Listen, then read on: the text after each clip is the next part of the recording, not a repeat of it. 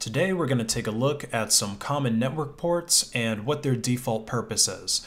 So this is going to be some useful knowledge that really any IT or network person should know, but these are also things that you would need to know if you're studying for, say, a Network Plus, a Security Plus, or a CCNA exam.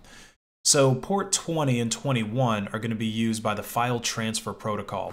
This is one of the most common protocols for file transfers, thus the name.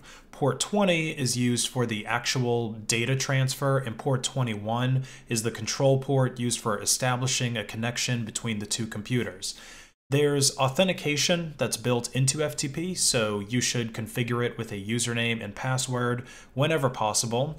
And there is also default logins that are on a lot of systems, like an anonymous user, and it's generally best practice to disable those as well. Any accounts that aren't going to be used by the organization should be turned off. Port 22 is SSH. If you've ever wondered how administrators are able to manage remote servers, this is your answer. SSH stands for Secure Shell. Now, of course, with a shell or a terminal, you're able to do anything that someone might do on the computer with a mouse or keyboard. In fact, several decades ago, before mice and GUIs were common, terminals were really all we had. A secure shell allows you to administer a machine remotely through a terminal. And you could also do that with Telnet, but the big advantage that SSH brings over Telnet is an encrypted connection. That's where the secure part comes from. So if you're using a secure shell with up-to-date encryption, nobody's going to be able to intercept any of your traffic and see any sensitive data that you're interacting with. Now, that Telnet that I mentioned, it works over port 23 by default, and this is a much older protocol that doesn't have any encryption to it. Telnet was developed in 1969 and SSH was created in 1995, so it's truly the boomer protocol. But alas, these protocols are necessary to use in some cases. It's really not that unusual to find very old legacy hardware that's running some kind of specialized application that has no new replacements for that enterprise company. And you might just have to interact with those machines over Telnet if they don't support SSH. So keep that in mind. Your communications with these devices are going to be in the clear. For sending email, we use SMTP on port 25. For receiving email messages, you're probably going to be using IMAP or POP3. Now, POP3 stands for the Post Office Protocol version 3, and it operates on TCP port 110. POP3 is not that common these days though, because it provides only a very basic mail transfer functionality. IMAP, which operates on TCP 143 by default, also includes the management of email inboxes and the ability to create multiple folders and the ability to manage inboxes from multiple devices. Port 53 is commonly used for DNS or domain name resolution. And this is usually UDP. The other ports that we covered so far were TCP, but DNS is going to use UDP. Anyway, DNS is going to be used for name resolution, because whenever you go to a website like youtube.com, you're not really going to youtube.com. You're communicating with one of Google's many servers that they use for YouTube, which are identified by an IP address. But remembering the IP address of every single website that you want to visit, that would be a real pain. So DNS allows you to just remember the URL instead, kind of like how your contacts in your phone, you can identify them by people or by their pictures, instead of having to remember everybody's individual phone numbers. Now, to actually communicate with that web server, we're going to be using either TCP port 80 for HTTP traffic, or more likely TCP port 443 for HTTPS traffic. So the difference between the two is encryption. The older HTTP has no encryption at all, so your communications are going to be sent in the clear. And if somebody is listening to your traffic on the network, they can see everything that you're doing on that HTTP site. So you'd want to avoid these sites, especially if they require you to input passwords or work with any kind of sensitive information. HTTPS, on the other hand, is encrypted, and usually you can tell if you're on an HTTPS site by seeing a green lock in the URL to the left of the URL in your browser. Now, like I said, this encryption is going to be much more common these days. In fact, most web browsers are going to put warnings and even additional web pages trying to block you from visiting an HTTP site because of the potential danger when traffic isn't being monitored. Sometimes you'll want to manage your computer remotely, but with a GUI instead of just a shell. And this is where RDP, the Remote Desktop Protocol, comes into play. So this protocol works over TCP port 3389. This is a cross-platform protocol, but it's most commonly used on Windows since functionality of that OS is a bit more limited without a GUI. And speaking of Windows, there's another protocol that's commonly used there called SMB, or Server Message Block.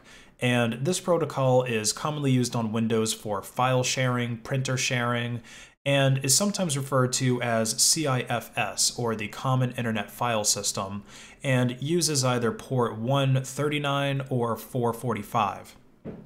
There's also NETBIOS, which is a more common on older Windows systems and uses UDP port 137 for NetBIOS name services and UDP port 138 for NetBIOS datagram services and TCP 139 for the NetBIOS session service. And of course, since Windows has its own special protocols for transferring files, Apple had to go ahead and make their own too with AFP, so this stands for the Apple Filing Protocol. And this operates on TCP port 548, and in order to view a list of servers, you're probably going to use the Service Location Protocol, which uses TCP port 427 and UDP port 427 to populate lists of available locations. Just like SMB and FTP, you can copy, move, delete, and rename files with AFP. When you first connect a device to a network, it is usually able to get an IP address automatically, and this is because it is using DHCP, or the Dynamic Host Configuration Protocol. This uses UDP port 67 and UDP port 68 to communicate with your UDP server, which is usually just going to be built into your router as software. And that's going to lease an IP address. So this lease will usually have a certain time until it expires, and at that time, the DHCP server is going to ping the device and ask it, does it still need that address? And if the device is still communicating on the network, then the lease is going to be renewed. If not, then it's going to be revoked and it can be assigned to another device. If you connect to a corporate network, you usually have to provide some sort of username and password, and these credentials are sent to a centralized database, and the protocol used by this database is commonly LDAP, the Lightweight Directory Access Protocol. And this uses TCP port 389. It's useful for corporate accounts because if you ever need to disable somebody's account, or say if you need to create a new one, you can do so in a centralized way.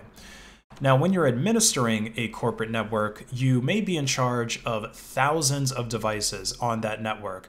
So it's going to be really important to gather statistics from all those different network devices so that you can see how they're doing. And a great way to do that is with the Simple Network Management Protocol, or SNMP. It uses UDP port 161 to make queries to the devices, and it can receive alerts from devices if something happens over UDP port 162. Now for some honorable mentions. If you're just watching this video to study for a CCNA, Security Plus, or Network Plus quiz, you can probably skip these protocols, but it might just be handy for you to know them anyway. But port 43 is used by the Whois protocol. So this is going to be used for querying databases that store information about the registered user of a domain name or of a block of IP addresses. You may have used a Whois tool online to figure out who the owner of a particular website is before. Port 37 is the time protocol, and its purpose was to help computers on a network synchronize their clocks together. Now, the time protocol has pretty much been replaced by NTP, the network time protocol, due to some of its extra features, like the ability to have more than 1 second of precision on the clock syncs. The sexiest port of all, port 69, is the Trivial File Transfer Protocol, or TFTP. So this is one of the simplest file transfer protocols in existence, and it's not typically used for transferring files over the internet. Rather, you're going to usually see this used to transfer things like firmware images and configuration files to devices that are on a LAN, such as dedicated firewalls or routers. Now, the big difference between TFTP and FTP and SFTP is the fact that TFTP uses UDP. It's a whole lot of letters right there. Now, of course, UDP is going to be faster, but it is a less reliable protocol than TCP. And lastly is port 70. So this is going to be the Gopher protocol. I've actually done an entire video on the Gopher protocol and the Gopher network. But essentially, it was one of the protocols competing against HTTP in the early days of the internet. So Gopher is a much more minimalist web browser protocol. There's no images, no multimedia, just text and links. And you also can't view Gopher sites using a regular web browser unless you install the Overbyte WX browser add-on, or if you use a terminal browser like Lynx. So there you go. There's some common network ports and a couple less common network ports and the protocols that are used with them. I hope that you guys found this video useful. Thanks for watching.